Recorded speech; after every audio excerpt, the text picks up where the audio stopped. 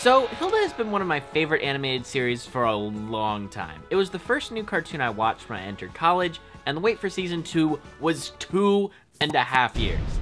And it was still 100% worth it. Everything about Hilda, from the writing, to the animation, to the art direction, to just the vibe the show gives off, is immaculate. So today I want to take a look at my favorite episode from season 2, The 50-Year Night, and talk about why it's so incredible, and honestly, one of the best episodes of TV that I've ever seen. And of course, the emotional climax of the episode, which is today's one perfect animated scene. What? You're surprised I'm not talking about the deer fox?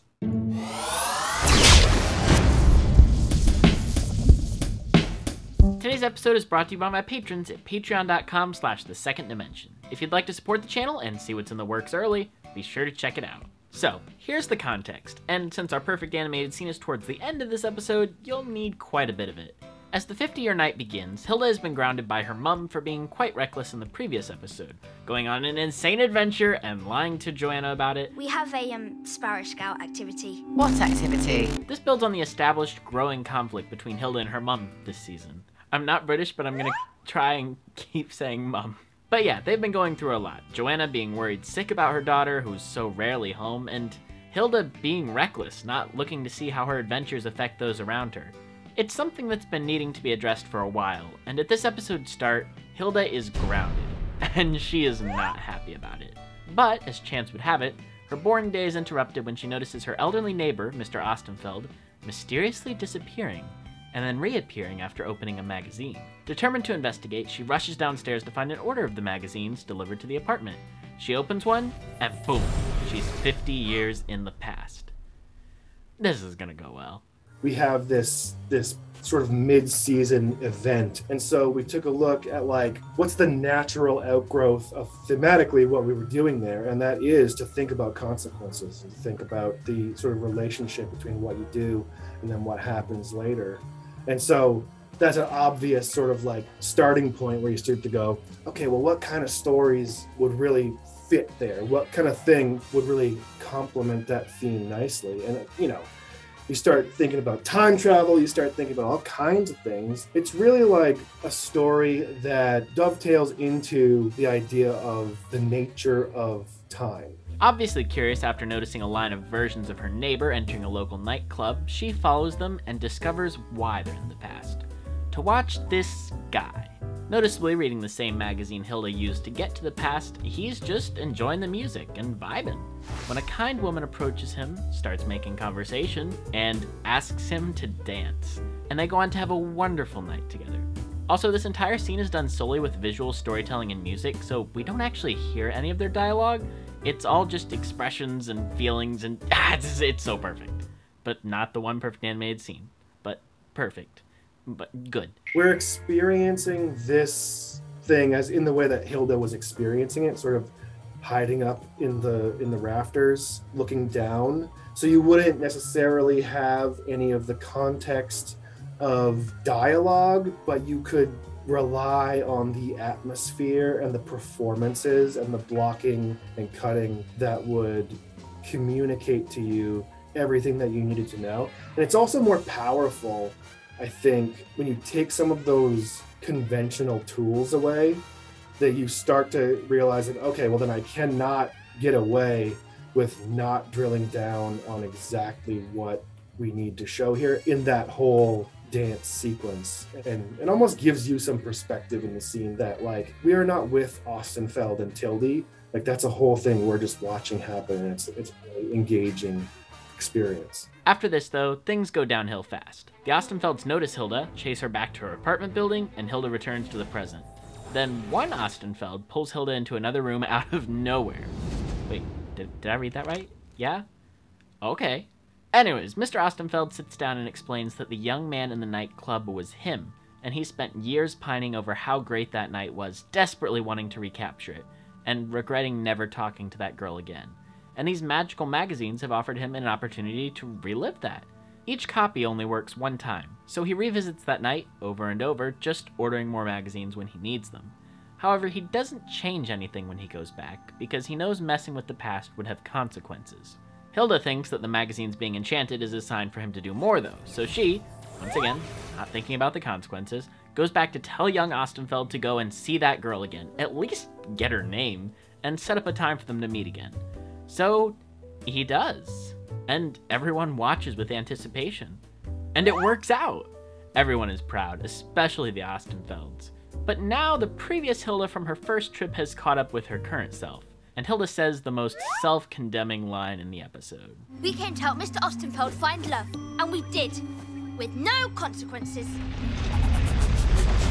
And then it goes crazy. A wild, raging time worm appears, as does a Hilda from a timeline loop we've yet to see. Hilda Prime gets eaten alive, and then the Ostenfelds go one by one, as they should no longer exist since the timeline has been updated to include his relationship. In the middle of the chaos, as the time worm rips holes through the space-time continuum, we see Peter and the woman he met growing old together, revisiting the nightclub, and sharing their life together. It's a beautiful scene, and it also establishes an important visual motif, the time worm cutting through the frame in complete brutality as it cleans up time. And Mr. Ostenfeld makes a crucial realization. I can't believe that's my life. If only I'd lived it. Hilda then realizes something. The woman Mr. Ostenfeld fell in love with was her current neighbor, the extremely powerful witch known as Tilde. But there's no time to dwell on that, as Hilda and future Hilda fight over what to do, leading for present Hilda to have to watch her future self get eaten alive by the time worm. It's time to go!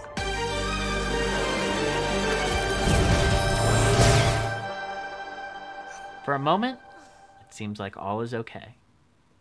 Then Hilda watches Mr. Ostenfeld get tossed and devoured by the time worm. Man, they do not skimp on the brutality in this show. They were like, oh, look at this wholesome, adventurous children's project. Let's give it to someone who loves horror movies. It's gonna put so many references in. I think that's the best part of it, though, is that like it's a show that's allowed to be a little scary. There's a chase through time as Hilda runs from the time worm and rushes to find Tilde for help. But on her way, she sees her mum sitting in her car, pondering over whether her decision to ground Hilda was right or not. But as soon as we're there, the chase is continued as Hilda races for Tilda's house, and without hesitating, Tilda stops the time worm and invites Hilda in. Now, this is the original Tilde, who is somehow outside of the changed timeline and knows about the fact that there is now an alternate version of herself who got married to Mr. Ostenfeld, also known as Peter, and lived a long, happy life with him. After explaining what the time worm is, basically a worm to clean up time, Tilda mentions that there's a way to stop the time worm from chasing Hilda, by destroying the original enchanted artifact, which she has. See, Tilda was the one who enchanted the magazine in the first place in hopes of seeing Peter again after their first meeting. And here's where our scene begins.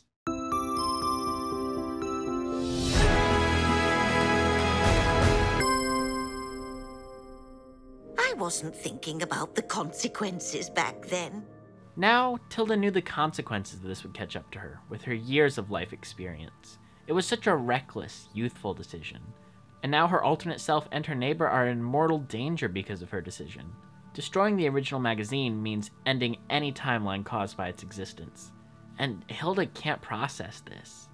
There's definitive consequences to Tilda's actions. Someone will have to be taken away by the time worm here. But as the time worm gets closer and closer to breaking free, the Tilde and Ostenfeld who've lived a life together make a choice to sacrifice themselves and accept the consequences, while also knowing that the life they've shared together is an experience that can never be erased. And I'll let the scene speak for itself from here.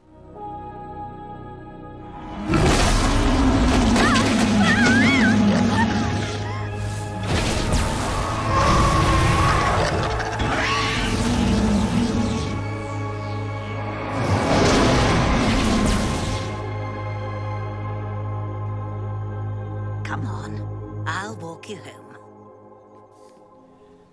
And just like that, everything was back to normal. It was like it never happened. But it did. Hilda and Tilde encounter a much happier, more relaxed Peter who hasn't spent his life pining over that one moment.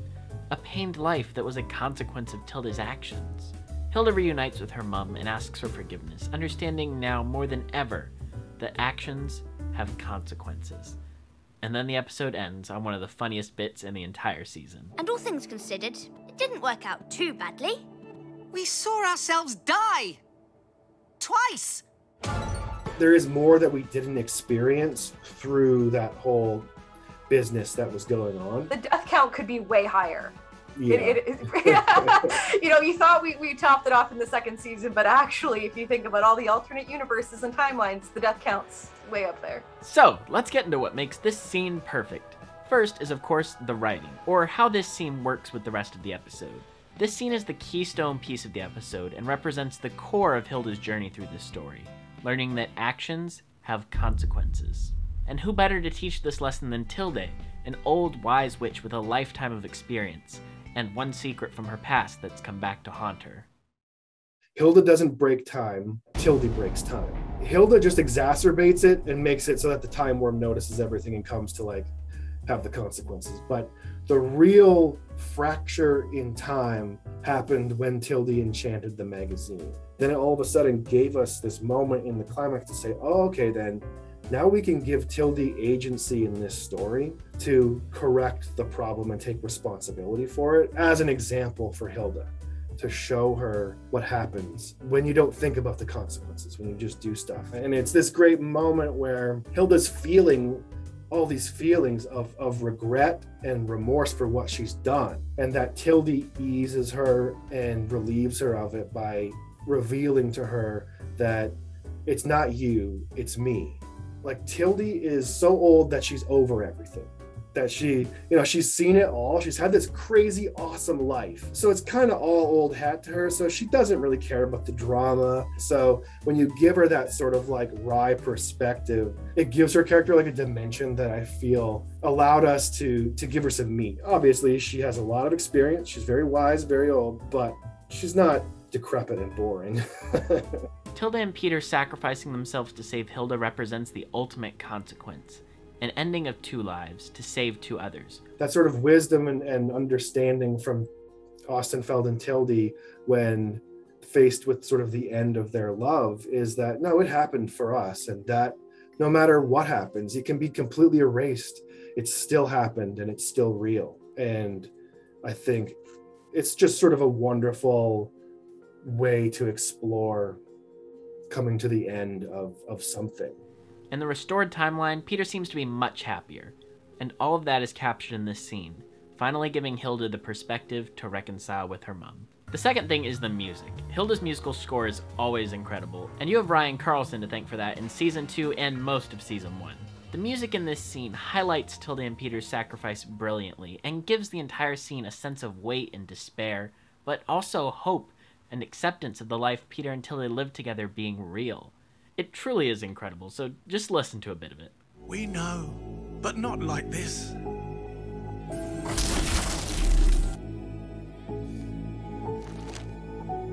I'm glad we shared a life together, even if it's to be erased.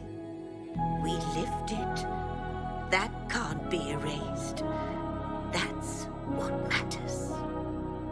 The third thing that makes this scene perfect is the boarding. Gosh, every expression is so beautifully captured, from the despair on Hilda's face as she processes what's about to happen, to Tilde protecting Hilda from the time worm, to Peter and Tilde hugging, completely accepting of both their life and their death as the worm mercilessly removes them from existence. This scene has so much power, so much weight, and that's all brought out through how the storyboards are translated. A lot of times on Hilda, what we do is emphasize the character's experience of something and not necessarily show an objective point of view that the audience could have. What's more important is, how does the character process what they're seeing? That's what's important. That's what makes it either brutal, like that moment, or beautiful, like the moment when the time worm is opening all those holes and you can see the mirages through the time portals. That if you removed the point of view from the narrative of Hilda and Ostenfeld Prime experiencing those moments and sort of the melancholy and sadness that goes along with it, that you wouldn't have the emotional weight of it. And so visually, when you're blocking it, you've got to emphasize those things. That's what you're trying to convey to the audience, to linger on the things that matter, which are Tilde and Ostenfeld embracing the swift brutalness of the time worm entering and exiting frame with absolutely no it's just a force of nature again. It's a thing that just happens. It wipes by and it takes them out, and it's fast and merciless, and then going straight onto Hilda's face. So what can we take away from this as creatives looking to work on our own projects? Well, the number one thing is to find creative ways to tie your concepts together. As a resolution to Hilda being grounded, there are a number of ways this adventure could have gone. But instead of something focusing on the show's core cast, the episode takes a step back and gives us a love story, rather unexplored territory for Hilda, between two characters who we've barely gotten to know so far.